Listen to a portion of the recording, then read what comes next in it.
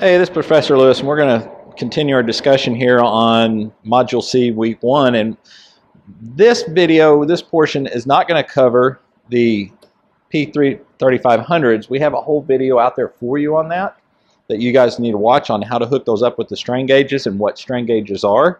What we're going to do in this video is talk a little bit about the other equipment that we're going to be using with this lab. And the first thing I want to start off with is measurements. This is where most of the students will have trouble in this lab, is working with keeping up with the units. First of all, we have two different choices of tape measures that we can use, and they may be out on the table at times because we have different labs that use different tape measures. This is a nice tape measure because it's all in inches. I probably wouldn't use that for this lab. This lab, you're probably going to want to stay with everything in metric. And so this orange tape measure has inch and metric units on there. Now these are in centimeters. So if I go from 0 to 10, that's going to be 10 centimeters. Okay, so I need to keep track of that. The other tools that we're going to have that have measurements on them are going to be your digital or dial calipers. We typically have digital out. Sometimes we have the dials out, so you may have to brush up on how to read a dial caliper. And these have an on and off button. Sometimes you can have it out here and zero it, and it's not going to read right. You need to make sure that you have it closed, and typically I wipe the blades off, bring it closed, and then I hit 0, and it zeroes the tool out. The other options you have on here are going to the mode, which will change our units, and I'm going to go to the metric units, and on this tool it's going to go to millimeters. So again, we've got centimeters and millimeters. We're going to have to do some unit conversions there.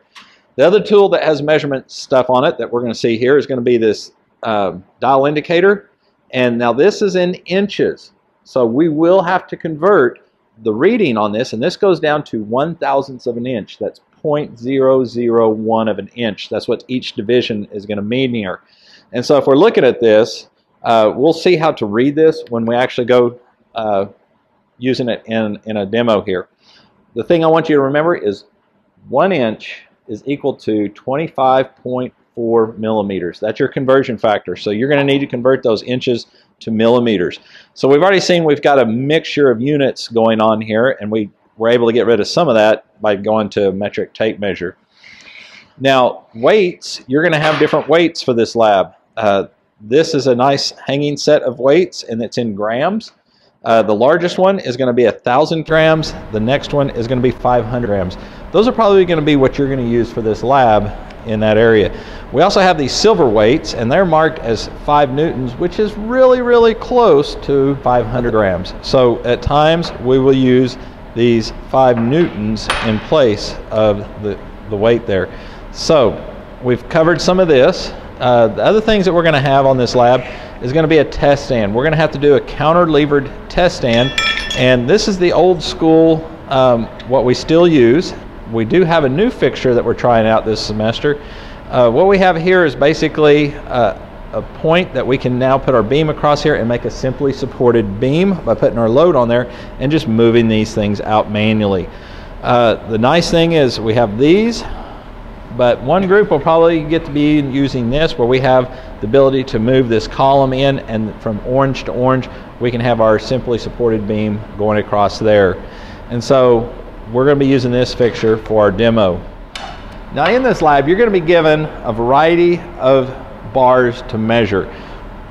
So in handling these, you need to be very careful with these bars. They have little strain gauges on there. We did a series on there.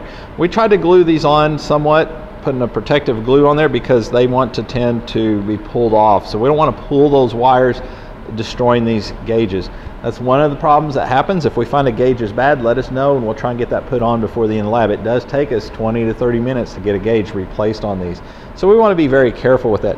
The other thing I want to point out is we really didn't put these on at any known dimension on any of these samples. You're going to need to take those measurements per the lab guide as to where these gauges are from what critical edge you're using and referencing from in the lab. Now we have 3 gauges, and so you want to be careful as to knowing which wire goes to which gauge. Now on some of these samples you're going to have to measure the overall geometry or the profile of these samples. And if I look at this, I can come in here with my digital caliper and measure that. Now some of the things I want to make sure I'm not doing is getting my tool off in an angle or twisted in any certain way. Typically you only want to put about 2 pounds of force on the thumb there, and then take your reading as to what size that tube is going to be. And you're going to go in there and measure it 3 or 4 times, take the average, and be good with it. Now, how do we measure the IDs on this? Typically, this side of the nibs are for measuring OD work. These over here are used for measuring ID work.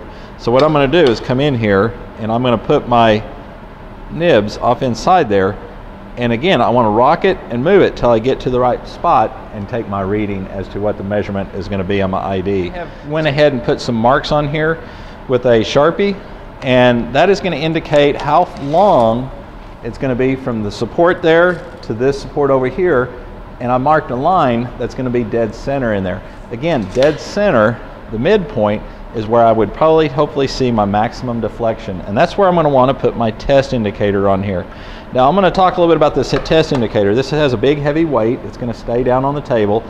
Now we have a screw right here on the blue side. The only side we need to change is this side. If you notice, if I change this, this is going to loosen up the gauge. So come in here and turn this, and I can raise and lower this assembly.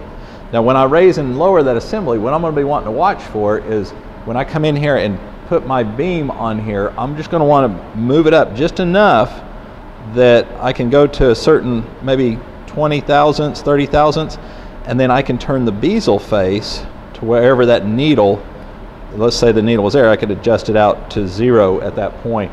So yes, I can turn this bezel face, and if you notice, there's a smaller dial down in here, and that's going to keep track of my revolutions. So for every revolution that I make on this dial, it is going to rotate 100 thousandths. Okay, let me turn this upside down so you can kind of see this a little bit better. Each revolution, so starting up here is 0, each line is worth 1/1000th of an inch. That tells us on the bezel face here. So there's 100 lines representing 100 thousandths. That's 0.100. So this 10 would be 10 thousandths. That's 0.01. Hopefully that helps you out. So again, I can track the rotations by that center dial, watching it go from, if I zeroed it out here, I can go all the way around, seeing it go into 1, 2, and 3 revolutions on that. So let's talk about how to set this test indicator up on a beam to measure the deflection, because what we're going to be doing is we're going to be coming in here and putting loads on here, and that beam is going to flex downward, and we want to measure how much deflection we're going to have on that. So this is a major source of errors for students' lab reports, is doing this correctly, zeroing everything out, and getting good results. So we went to more of a rigid fixturing setup on this test indicator to help out this semester. So what we have is your test indicator, and what you're going to do is bring this up slowly till we can see this dial maybe go up about 20 thousandths. Okay, so there's about 20 thousandths. That's good enough. It doesn't have to be exact. I've got it tightened down, and what that's showing me is anytime I put load on there, it is making contact. And so what I'm going to do is zero the bezel face out. I'm going to turn the face of the tool until I get down here to 0. Now I'm kind of moving it as I hold on there. I'm going to move it just a little bit more, and right there is going to be 0. So I'm set at 0. No load on here. Now you're going to probably have to zero out your system as 0, and then you're going to come in and put your weight on this system. So when I put the weight on here, I'm going to put the weight dead center on this beam, and I'm going to want to watch this dial move. Now you may have to have a person kind of hold that and make sure it's stable with the weight up there. It's stable, and I went from 0 up here to some value, and so you're going to need to read that. Okay, let's talk a little bit about how to use the counter-levered fixture right here.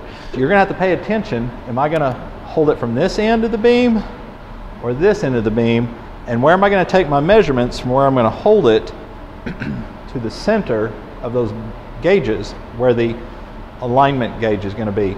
So let's say that I had a test and I wanted to put this beam in here. I'm going to have my strain gauges on the bottom. I can easily lift this portion of the fixture up and slide my beam in to get to the distance that I need to have for the beam to be counterlevered, hanging out. I have 4 bolts on top of this fixture. Okay, you don't need to tighten these all the way down. Matter of fact, we're going to give you a small wrench with a small torque handle on it so you can't torque them down. What I find to do is just come in and snug them up.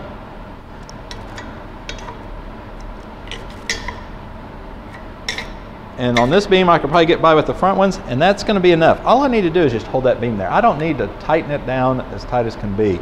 It's definitely rigid and it's being held. I can now come out and put on the end of my beam my loads, measure my deflection.